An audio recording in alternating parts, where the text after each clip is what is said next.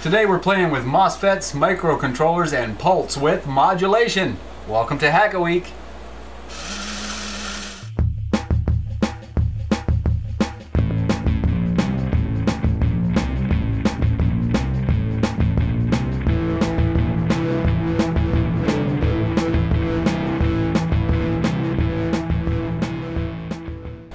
So in last week's video, we pulled apart the RC toy, got all these goodies out. You saw me trigger the motors on some of the pins that come out of the Black Blob microcontroller. That's hard to say. Black Blob microcontroller. Okay. These are relays, and these motors are run via these relays. What I was doing really was triggering the relays. And someone mentioned in the comments on that video last week that you probably can't do pulse width modulation through relays. The reason being is you're turning on and off the relays really fast, and that may not work. I mean, it probably would make the motor go, but it wouldn't be too practical. What you could do is turn the relay on and then modulate the voltage that feeds the motor with pulse width modulation once the relays are on. All these relays do is serve as an H-bridge. It's a double relay H-bridge. Go look it up. Just Google 2 relay H-bridge and you'll see how that works. So probably can't use that one. This motor right here, this one actually is controlled by some motor controller chips, and it goes forwards and backwards, and I probably could pulse width modulate this because it's getting fed via a couple of H-bridges. So we're going to just bypass this whole mess for now. What we're going to do is play around with what I've got set up here on a breadboard, which is a single N-channel MOSFET, and they have a gate, a drain, and a source. The drain is what feeds the load, the motor. The source is either positive or negative, depending on if it's a P-channel MOSFET or an N-channel MOSFET. And the gate is what triggers it to turn on. So you can think of a MOSFET like a switch. It's either switching a positive voltage on and off for you, or it's switching a negative voltage on and off for you. This one is doing a negative voltage for us. So I've got it hooked up right now, and when I trigger the gate with the voltage here on my breadboard of, let's see, I've got it set at 6 volts. You can see a rise here in the oscilloscope. You see the line is now up higher. So you see the pulse width happening if I just tap on it like this. So let's take a closer look at what's going on here. I've got a pretty simple setup going here. I got this motor that's in the beginning of the Hack a Week video, by the way, the spinning likeness of yours truly on a motor. And here's the MOSFET set up on the board. I've got the oscilloscope leads connected to that, and here's my power coming in, and this is my gate that I can trigger by applying voltage to it. So the motor is on or the motor is off. So at that speed, if I just go full on voltage and trigger the MOSFET, the motor spins at that speed. So what if I want to go for a slower speed? Well, I can modulate it by touching it and letting go, and depending on how long I stay on there and let go, the time duration of my pulses of touching it will affect the speed of the motor. So I can go slow, or I can go a little faster, or I can go wide open. Now let me bump up the voltage to 12 volts. We'll get a little faster rate of spin. Okay? Now you'll really see the difference when I just touch it a little bit, or if I do it a lot, or wide open. So what we can do is we can use a microcontroller to modulate those pulses that trigger the gate, and we can actually alter the speed of the motor. And in fact, that's what I do when I use a Arduino to control some of the robots I've built. I'm just sending pulse width modulation to the H-bridge, and then the H-bridge is actually controlling the motor.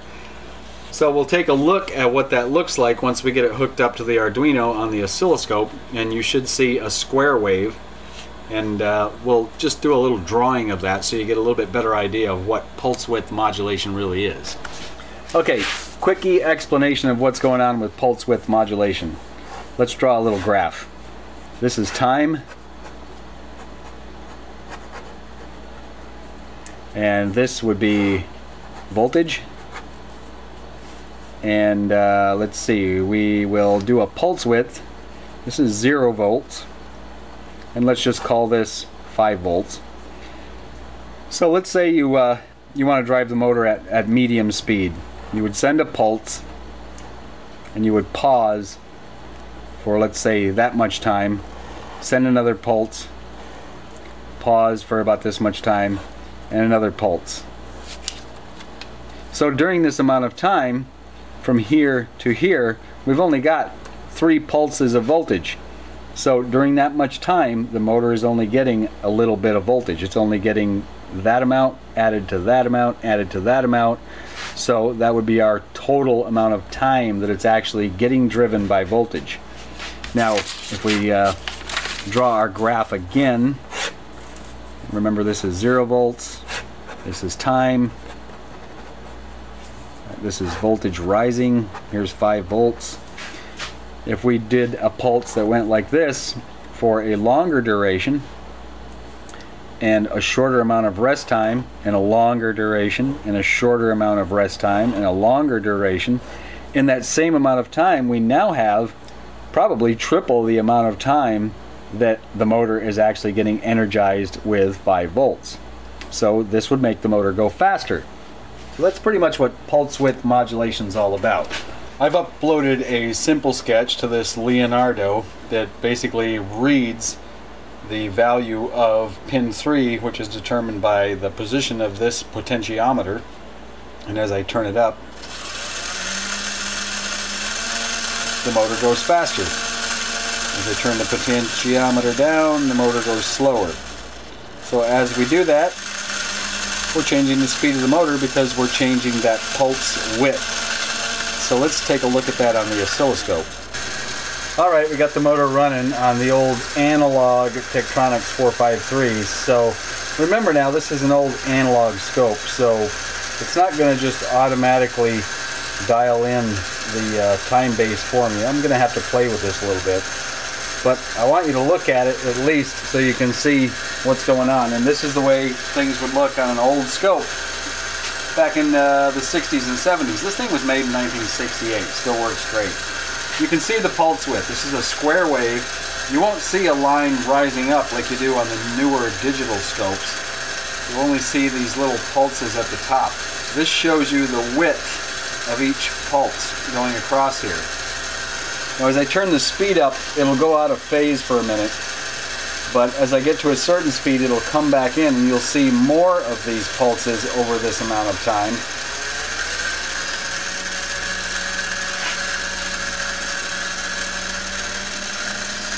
It gets a little jumbled up right now, but as I get up to a certain pulse, see, it comes back.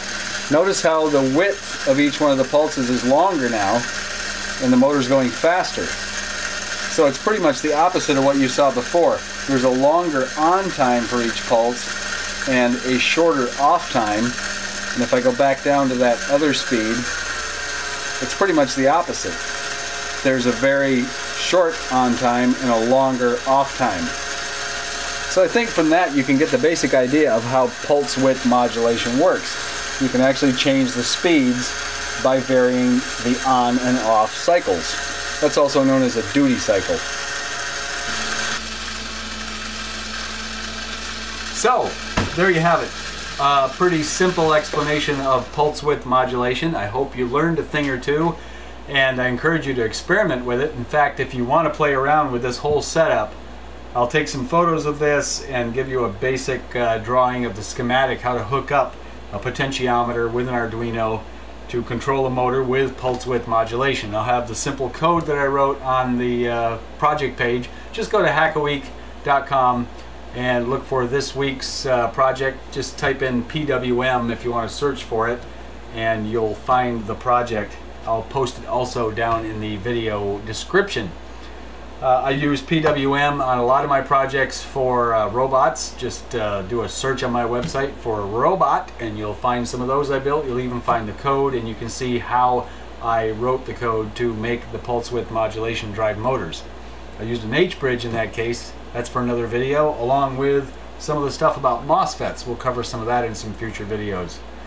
So I hope that you're inspired, and if you are and you want to donate, check out the donate link on the Hack a Week website and do what you will with that.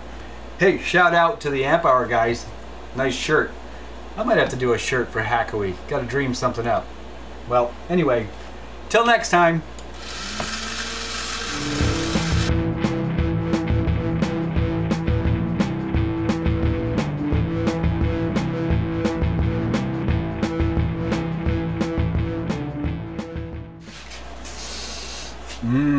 Analog electronic smell.